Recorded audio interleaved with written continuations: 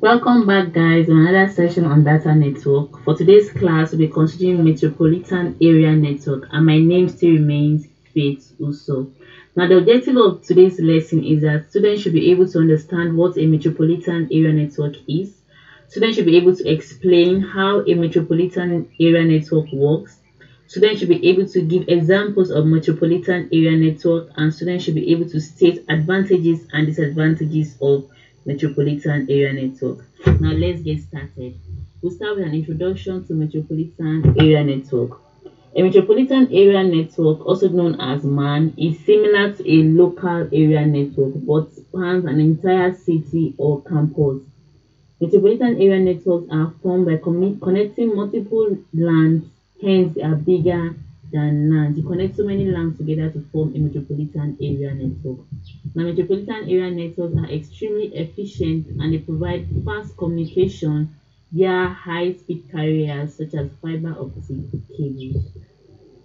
Now, what is a metropolitan area network? A metropolitan area network is a network that interconnects users with computer resources in a geographic area larger than a local area network. A metropolitan area network is ideal for many kinds of network users because it is a medium-sized network.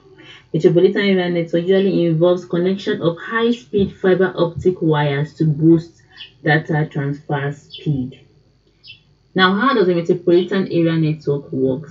A metropolitan area network is typically established by using fiber optics wires and various switches and routers.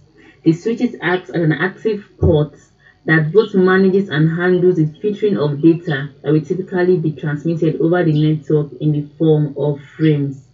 The router helps to establish which paths should be taken for the various data packets that are being transmitted. Now, the switches handles the data or filters the data, while the router determines which path the data should take. Now, examples of metropolitan area networks are in a large university, can be applied in a very large university, can be used in a large hospital, and also a cable TV network that creates a metropolitan area network to enable users in a city to have access to various stations on the network. Advantages of metropolitan area network is that 1, it gives good efficiency of data, 2, sending local emails, and 3, high speed than local area networks. 4, sharing of the internet is enabled. 5, conversion from local area network to MAN is easy. And number 6, there's high security in metropolitan area network. Now, disadvantages of metropolitan area network is that 1, it is difficult to manage. 2, internet speed difference. 3, hackers attack.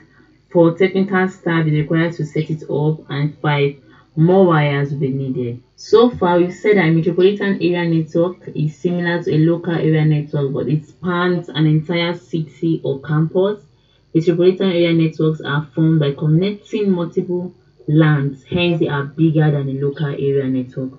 Now, a metropolitan area network is typically established by using optical fibers and various switches and routers. Example of metropolitan area network is that it can be found in a large university, a large hospital, and with a cable TV. Now, our take-home exercises are: 1, what is a metropolitan area network? 2, how does a metropolitan area network work? 3, give 3 advantages and disadvantages of a metropolitan area network. So that will be the end of the class. Thank you for staying with us.